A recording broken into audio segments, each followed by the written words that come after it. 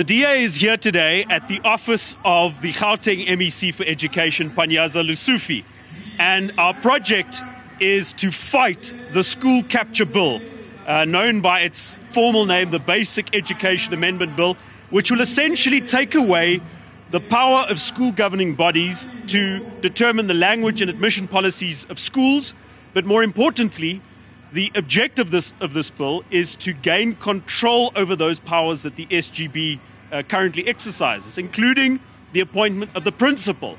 And as we know, the crucial ingredient of excellent schools is an excellent principal. And if you take away the power of parents in that regard, then schools start falling apart. Why Panyaza Lesufi? Because he is the personification of this approach to education, where he wants to take all of the power into the hands of the state. We know he is very opposed to mother tongue education, Afrikaans in particular.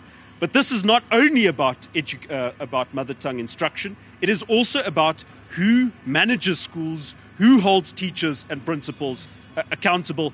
And our message was very clear that we want to stop this bill, and we urge members of the public to go to stopschoolcapture.co.za to support the DA's campaign.